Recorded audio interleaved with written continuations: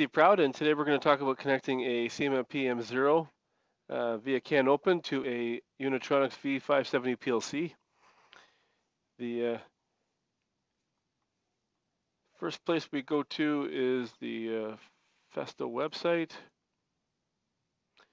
When you get to the Festo website, www.festo.com, click on Products, configure your motor controller, and you'll see here that you end up with this motor controller, CMMP-AS-M0. That's what it looks like. There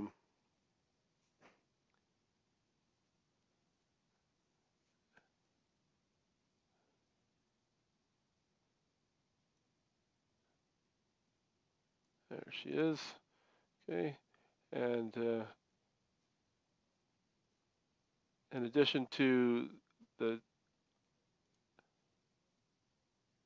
catalog data, you can have all the support download area.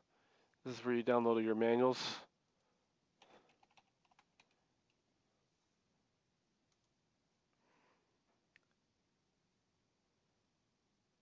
You'll have the literature right here.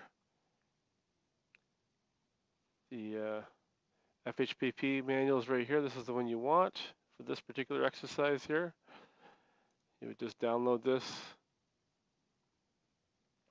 This is the manual you're looking for here. And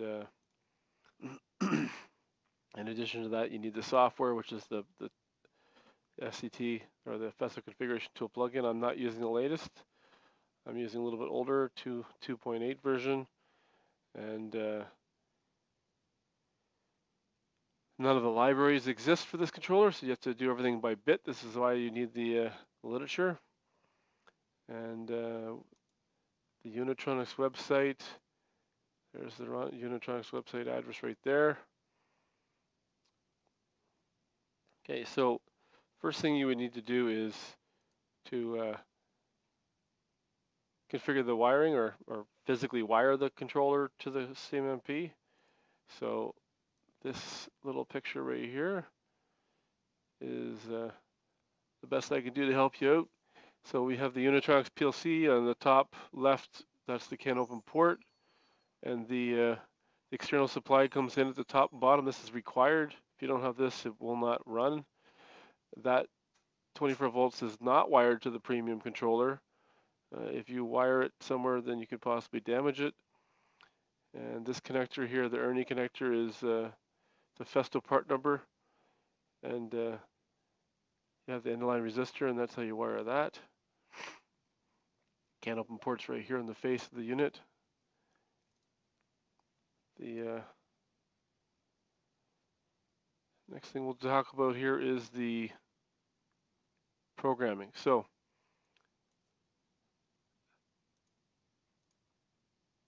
this is the version that I'm using, 9.8.3.1 build 0 from the Unitronics website.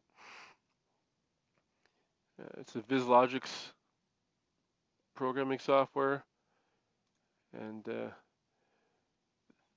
CAN interface is not something where you can import EDS files. They do have that, but on different PLCs, and therefore you have to kind of build your own network settings and configuration and so forth. So what I've done here is I've come up with a couple of routines here to simplify things. You can put them all in one routine if you like. The main routine here, I come through here, I've got a power up bit, and I've got PLC ID of 1.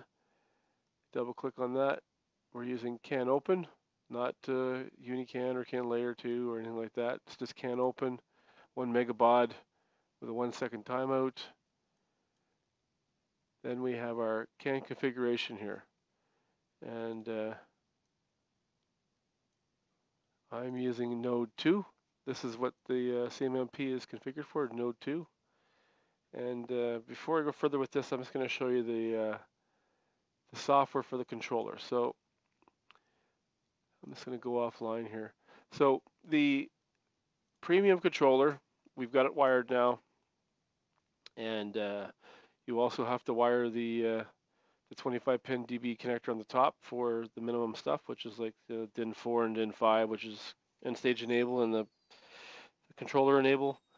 And the the configuration here is just very simplified here. It's just have an M0, you have a motor, axis configuration, and important to understand is the version of firmware is in the controller. This app we're doing 4.0.15.1.2.3, and under the operating mode settings we're set up for CANopen, so that's what we're using today, and nothing else special here. I'm just gonna, you would basically skip through and configure your load and things like that, but I'm just gonna skip over that because I'm assuming you know how to do some of this, and get right down to the field bus settings. So in this particular project here, I have configured the MAC ID or the node address for 2, the 1 megabaud or the 1000 kilobyte. The data profile is FHPP because that's what we want. Factor group, I'm just using 2, just means that the whole number that's sent from the PLC, you just move the decimal places over 2. So if you want to send, you know, a move target of, you know, 100.55, then you would send 10055 as a whole number over the registers, and it would be interpreted as 100.55. And there's nothing special over here on the editor, just the fact that we're using the 2 areas here, the control and the parameter, as a default. And then direct mode is also important because the data profile, the base velocity here is selected in the PLC as a 0 to 100%. So 100% being 2400 millimeters in my project. If you put 1000 here, 100% would be 1000 millimeters per second. And the accel decel is set for each move right here. So this is pretty much it for the drive. You can go online and monitor without inhibiting communications. And down here at the bottom here, you have the ability to monitor the FHPP data. This is message to and from the PLC.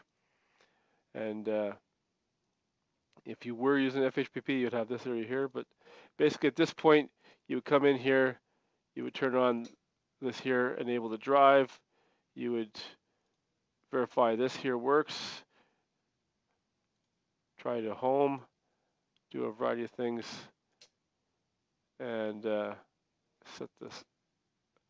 And then you can move this thing, jog it manually. This is your commissioning area at the bottom here. And the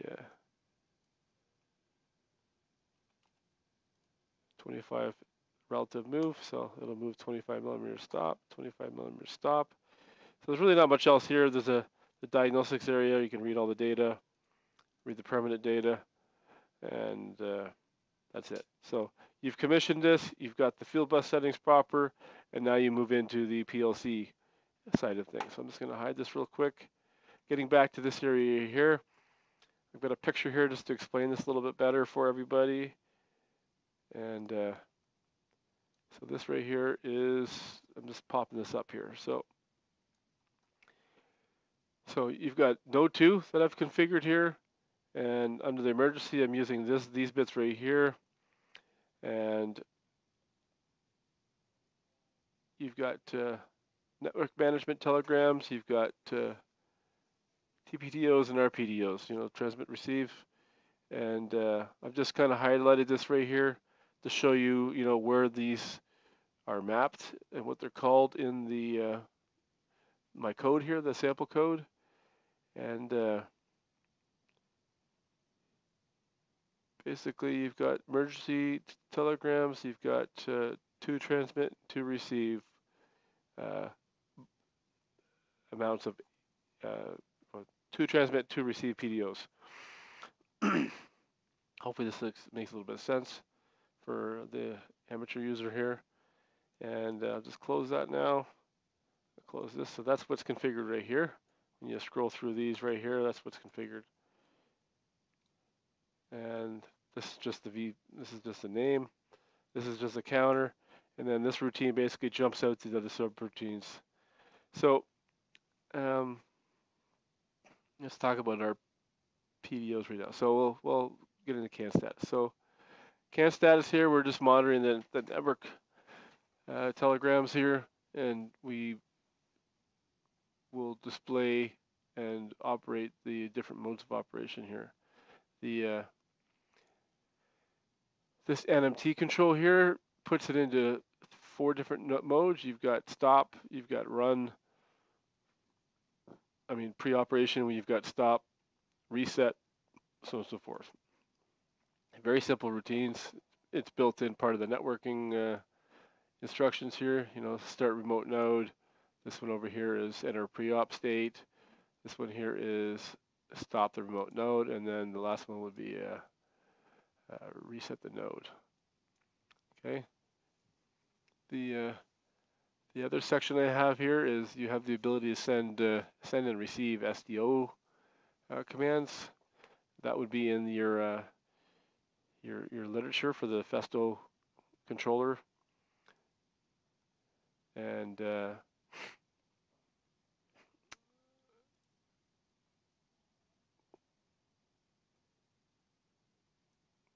just go back here for a second here.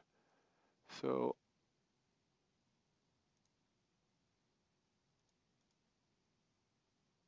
right here, this transmit is basically coming from the remote node to the PLC, and this is basically this data is coming in all the time and being populated without any effort from the PLC.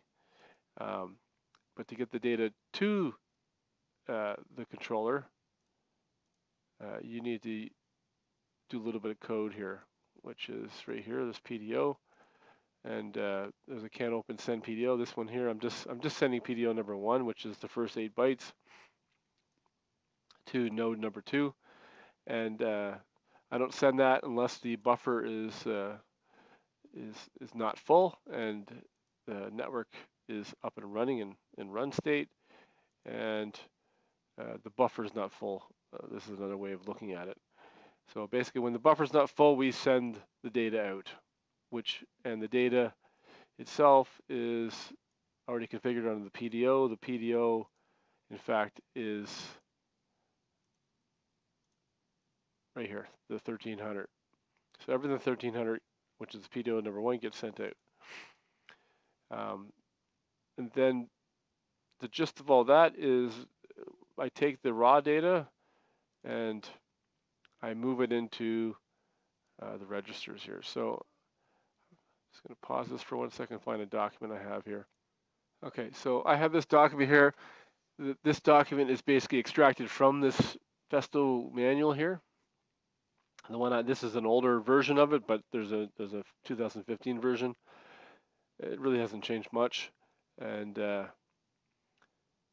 it's a common protocol that's being used, or a common profile that's being used to pass data from the HMI/PLC to the device. Other PLCs, other field buses, it's all the same data, same format. And you've got a control area and a FPC area, a Festo parameter channel. The control area is only what I'm using right now. You guys want to figure out how to use the FPC, you're going to have to do that yourself. I just give you the tools to do the basic moves and whatnot. You want to build on that, you go right ahead. So there is, it shows you 2 sets of 8 bytes here, but in fact, it's just showing you 2 different modes. So there's record mode and there's direct mode. This based on the couple bytes. The first bytes don't change, but based on a couple of bits in these first bytes, it changes the mode of operation. This sample that I have here is only direct mode. So direct mode position, because there's 3 modes of direct mode as well. There's force, velocity, and position. We're talking about position only today, and I don't think I'll do anything other than that moving forward. And so I'm just going to scroll ahead here. This is record mode, which we're not talking about, and then there's direct mode. So direct mode, simple. The first PDO, if I go back to the PDO here, right here. So 1300, length of 8, and 1100, length of 8. That's where the raw data is coming in. And this right here shows you the 8 bytes, get your control area and your status area. And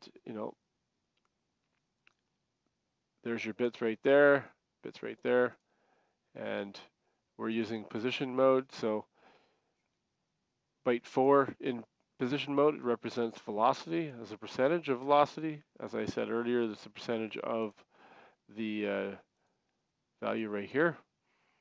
And let's close out here. The last 4 bytes is the actual position target as a whole number, as discussed earlier. This is that simple here. So what I'm doing here, I'm just going to scroll down here, see if I can show a little bit of both here. So if I go back to the map inputs,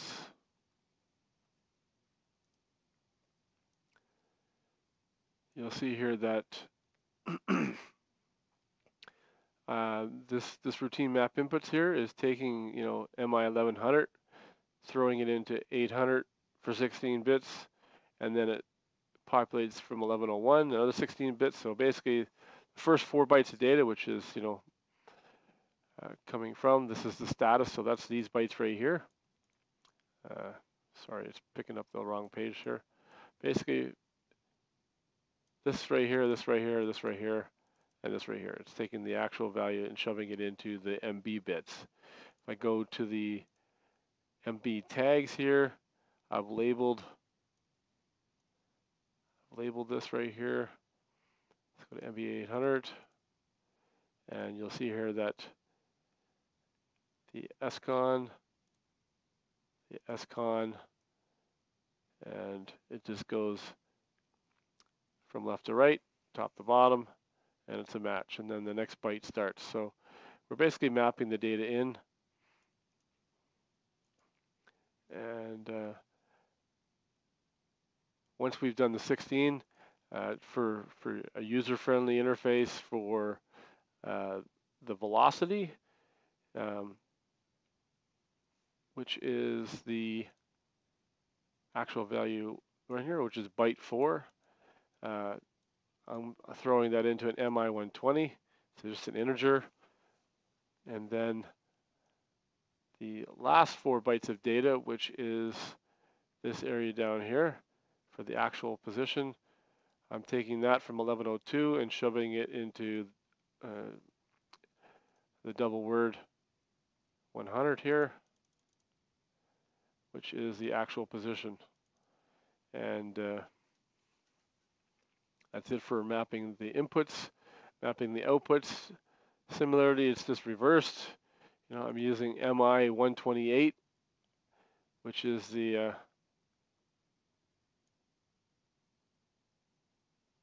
that'll be the 128 is the set point velocity, and I'm shoving that into MB 857 as a bit pattern, which I am then later transferring it to the 1300 or 1301 here. This one right here, MB 833.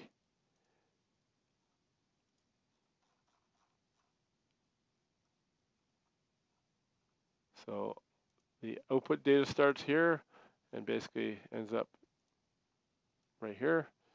And that's being turned out to the node. And then the last one here is the target position I'm coming from, double word 101, and which is the target, and I'm putting that into 1302, and that's it. So we've got a screen interface as well, and on the main screen, CMMP-AS node 2, there's the status that I'm looking at there, and the reset, stop, pre-op, and start, that is controlling these right here, these one-shots. And if you go to the second page here, this is the right-hand side is all indicators and status, and the left-hand side is the control area. So, and then this right here is the SDO page for upload and download. I don't use it that much, but it's just thrown in there. But I'm going to talk about this one right here. So this right now has already been downloaded to the project, and what I'm going to try and do here is go online. So F9 goes online, and then to try and show you what's happening on the main screen here, I'm just going to bring this up. So this is this screen right here. This is alive right now. So right now we're stopped. So by clicking this stop button, I just stopped it. I'm going to put it into pre-op. Now in pre-op, I clicked on this button here, and then I'm going to click on start, and now we're operational. So now we're past that. Now we can go to this screen right here.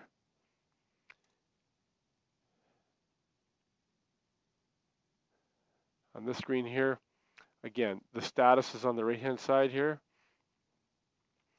and to see what's over here on the left here, a little bit better. Maybe I'll move this over here, and I'll try to give you some live data right here. So you will see here, answer to the PLC. So this is the V load is the supply voltage right here, the one that's on. The halt is the halt over here, halt active. The ref is the homing valid over here. And then we've got the actual position, 6770, which, as I said earlier, is there's a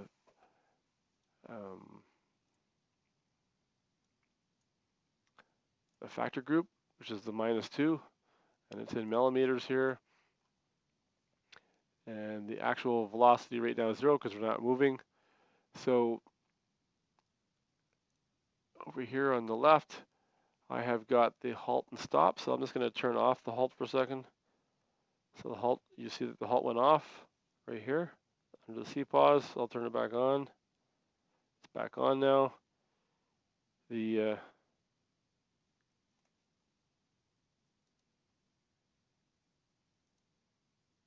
okay. So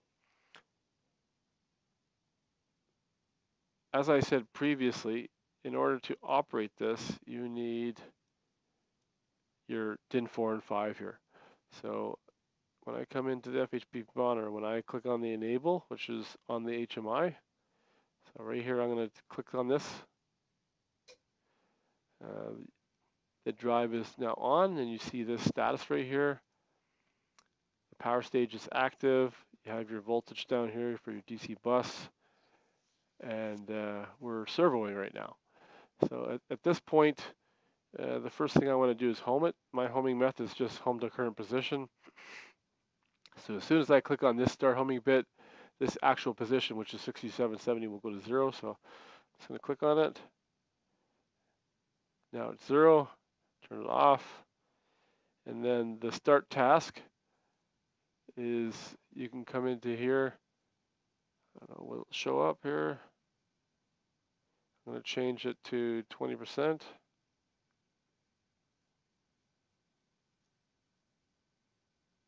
So I just changed this to 20% here. And now I'm going to click on the start task.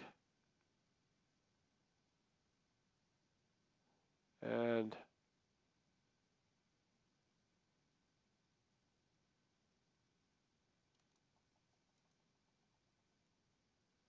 nothing's happening. So the thing I missed here, turn the start task off, is direct mode. So that's this bit up top here. Direct mode is just turning on one of the bits.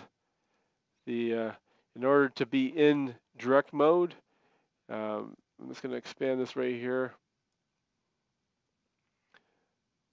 So you have operating mode selection, and then you have control mode.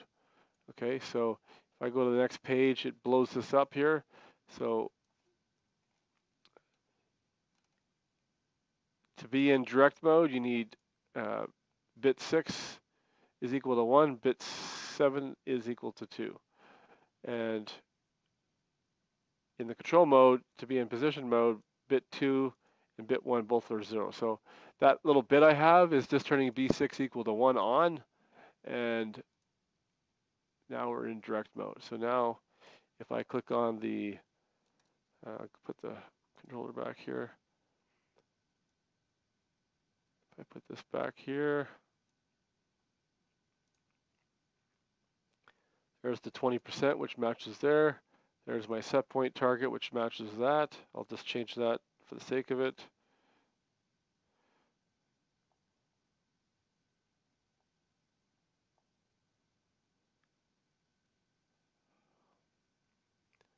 So there's my whole number coming through, so that'll be shown as 293. And I'm going to declare it on the start task. Oh, sorry, I hit jog by accident. There's the start task. It's now moved. You probably didn't see it happen really quick.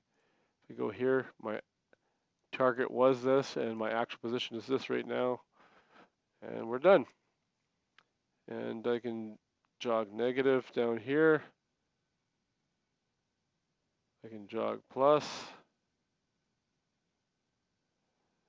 And that's all there is to it. And that's it for today. So I hope this helps. I'll put the sample code on Dropbox like I always do, and there'll be a link underneath this video. So please comment if you like this video, and hopefully this helps you moving forward on your projects. Thanks.